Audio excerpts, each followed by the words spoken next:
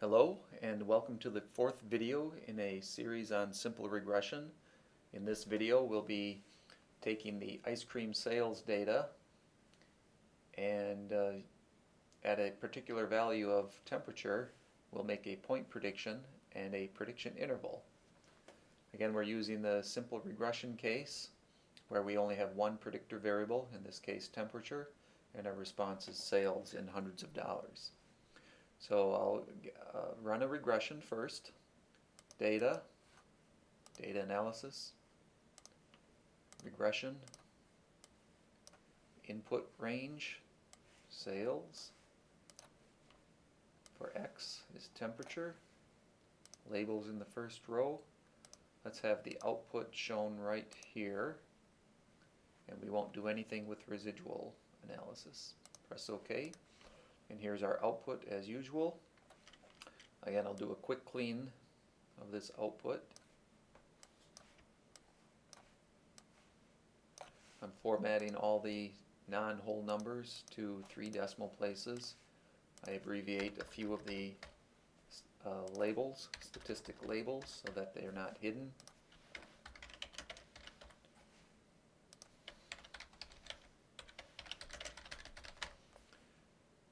And this is a duplicate part of the output. And okay, and remember, Excel does not show us the equation, the regression equation, so we can get it from taking these two cells right here. So the regression equation is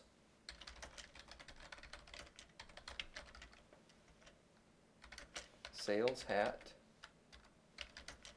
is equal to negative 8.431 plus 0.433 times temp. Okay, but the main idea of this video is to predict the sales at a particular temperature value. So imagine, for example, that maybe tomorrow the forecast is expected to yield a high temperature of 70 degrees.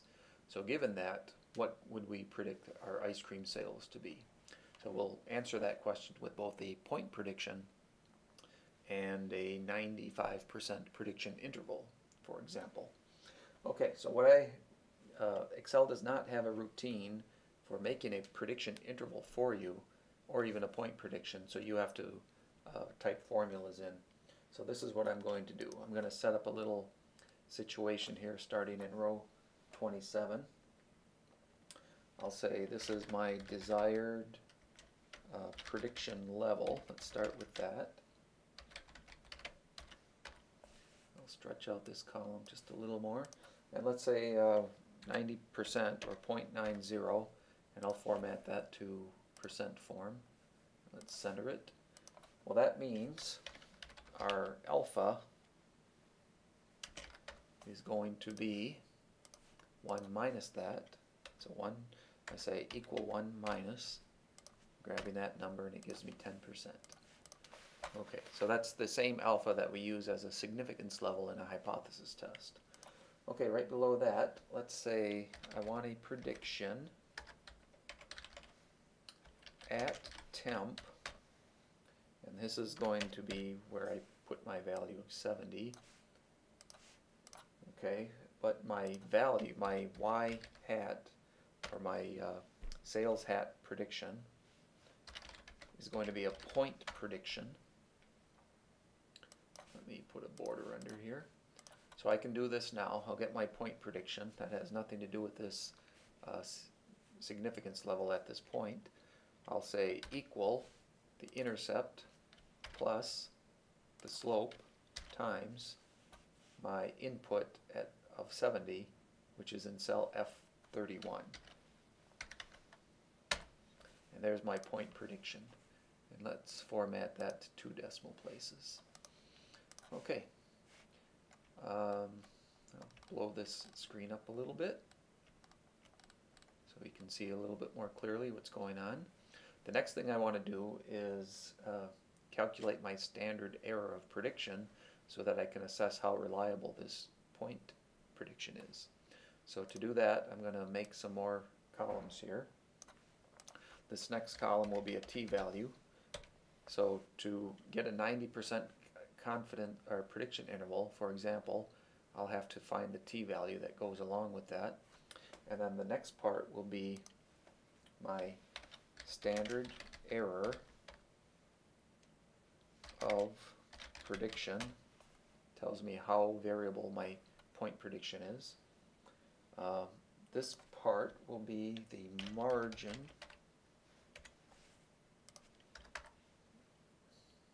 of error. Then I'll need a lower bound for my prediction interval, and also an upper bound, and let's also calculate an interval width.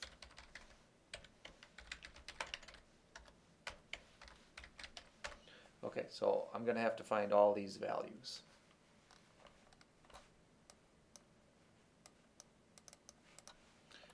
So the t-value first is, I can look up the t-value. Well, let me first show you the formula that we're looking for. So I want to find the standard error of prediction.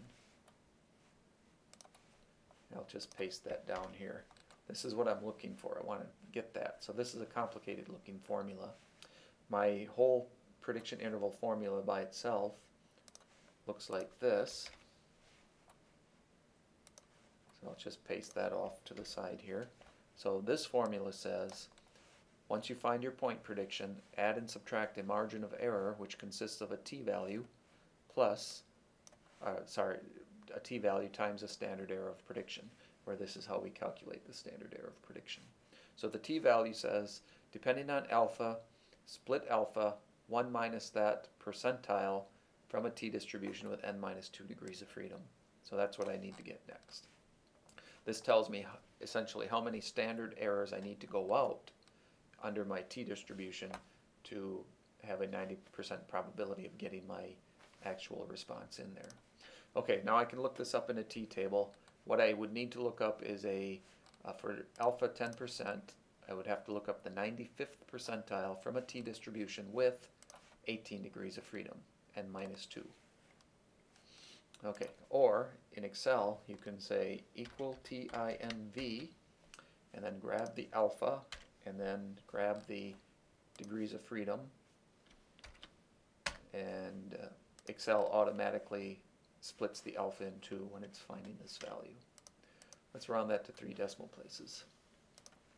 Okay, standard error of prediction. This is the hard one, so I'm going to type in a formula grabbing information from the regression output, but I'm missing one aspect yet. I'm going to need the mean of my temperature variable and the standard deviation of my temperature variable.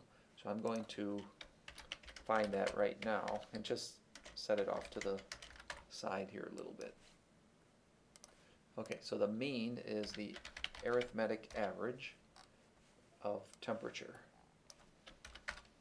and the standard deviation, STDEV, of temperature. Okay, and I'll format. Even though I formatted these to both 1 decimal place, internally it's more accurate than that.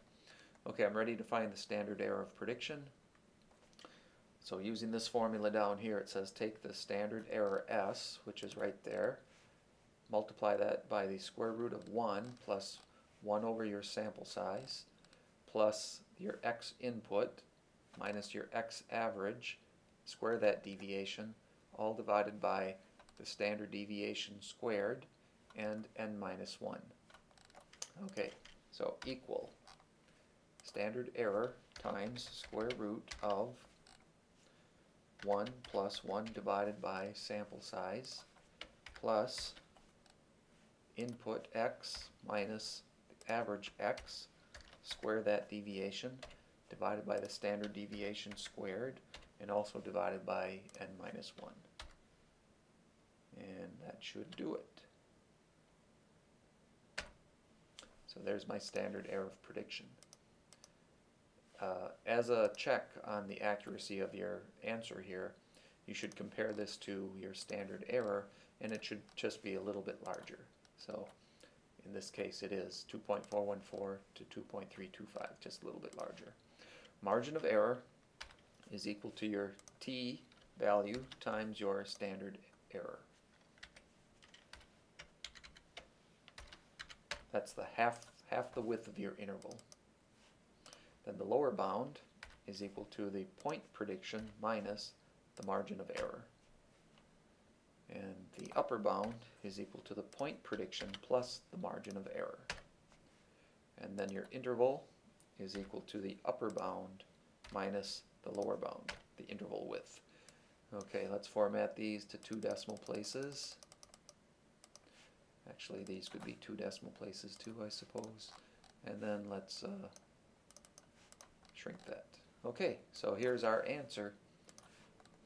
There's a 90% probability that if the high temperature tomorrow is 70 degrees, we will sell somewhere between $1,770 worth of ice cream and $2,607 worth of ice cream.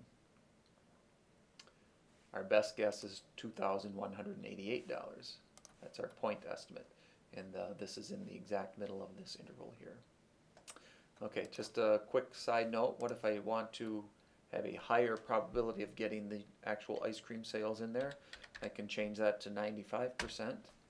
Nothing happens to my point prediction, but you can see the interval got wider.